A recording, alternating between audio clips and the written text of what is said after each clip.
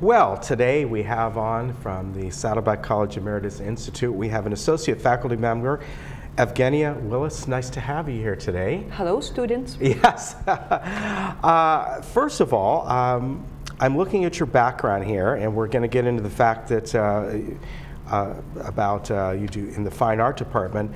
But you were both an artist, but you were an engineer, right? Where were you an engineer in? That's right. I used to build the spaceships in Russia, and it was quite difficult, I may say muscular kind of job, as my childhood wish actually to become a fine artist I was holding for a long time. And when I came to United States, I used the opportunity to become a student in a fine arts college, Laguna College of Art and Design. Oh, of course. And I started from zero, because engineering and fine art, they're not exactly running together. No, so no.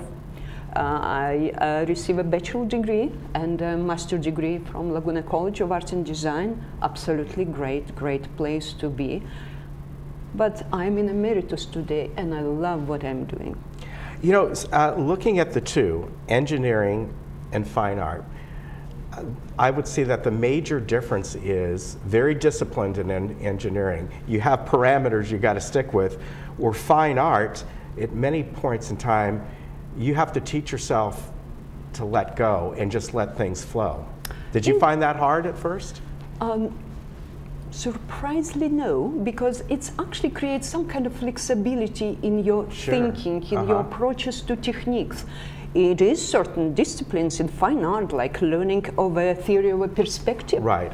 It's pure pre-calculation, and it's mainly running with the architecture and engineering. So it's actually a perfect merge, two different, and as you said, looks like opposite, philosophies. Yeah. It's helped me. It's become as a supportive element in my today's approach in teaching. As far as teaching, you're in the fine art department, and what are some of the courses that you teach here? Somehow it's happened that I become a queen of a pastel. Ah, okay.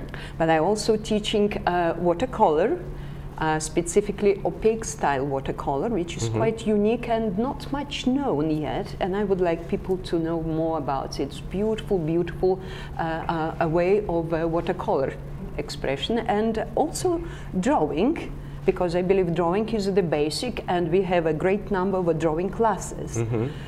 Drawing is a basic to any kind of artistic self-expression. Sure. And that's my major classes I'm teaching in Emeritus.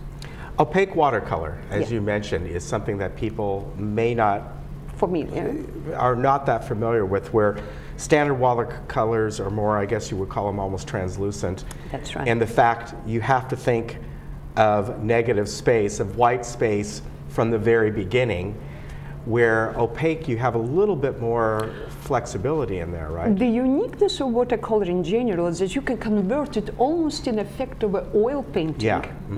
So if in traditional watercolor we're going from light to dark, guess what? In opaque style we're going from dark to light.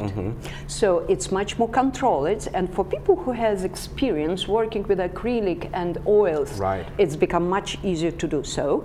And another thing, it's involved a medium gum Arabic. Okay, that allowed you to separate layers and build it. And another what's make it different from traditional transparent watercolor is the use of white Chinese or white gouache.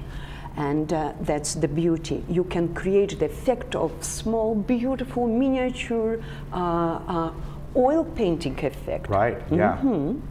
Yeah, it's very unique. Years ago when I took art, I remember doing both of those, and yeah, it's a different way of thinking. A little bit, yeah. It doesn't mean I was great, but I am familiar at it. As far as the pastels go, that's got to be a fun class too. Yes, this is a lifelong story with the pastels. I remember when I was studying in Laguna College, and pastel was not exactly the most popular media. And I find it fascinating to just pioneer through that media, and I put so much energy. And I made my diploma, bachelor diploma, with a pastel. I was the first one who did diploma with a pastel. It was some kind of revolutionary moment there. And later, part of my master's degree was done in pastel. And it's happened, I'm just in love. And the side effects of this love, I have thousands and thousands of sticks of pastel. It just make me feel so secure that I have for tomorrow to work with something. Yeah, oil pastels? Is that? No, this is a soft pastel. Okay. It's so many gradations of pastels. Yeah. Yes, but it's quite different from soft and oil pastel, different techniques. Yeah, definitely. Inside of a soft pastel, also gradations of hard pastels and so I can give you a lecture about it, you know. Yeah, I used to work in pastels too, which Oh, I like it because we can talk about it's a little bit more controlling in a way. I mean, for me, anyway, it's almost like I used to work with markers a lot. And it's kind of like an offshoot of That's that. right. How long have you been doing this with the Saddleback Emeritus program? Well, this is my 4th semester. And I tell you, I'm probably the luckiest girl. I love what I'm doing, I love my students, and seems to me they appreciate me also. And one of them I will see today afternoon. Very good. Now, have you done other work as far as teaching elsewhere? Have you done it just on the Saddleback campus or other campuses? Well, I was doing some workshop while I was exhibiting at the Festival of Arts from 2002 nice. to 2007, and the only reason I dropped the festival because I was planning to come back for master's degree, and I'm kind of a girl, I am running for quality instead of quantity, right. And I knew that I can't handle 2 major things in my life, right. So I decided to go with a master's degree. And then it's happened right after I found a great job working for the Emeritus. That's great. Yeah, that is really nice. Now, as far as your students showing their artwork, you were mentioning before we came on, there's an art show at the Saddleback College Library. On the main campus, in library, we have a great show, and it is a celebration of 40 years of teaching in Emeritus. Please welcome. The reception will happen on April 1st from 2 to 4. Very good. It will be a Friday. Yeah, so we want to make sure that people understand it's not our library here, it's over at Saddleback College. On the main campus. And you're going to see some great art. It is amazing, the talents here. It really is.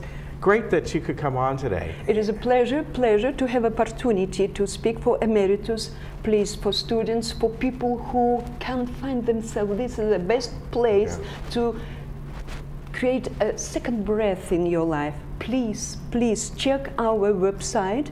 It's www.saddleback.edu/emeritus. Very good. It's been a pleasure. I can see your passion. Thank you very much. Which is wonderful. Thank you. And check it out.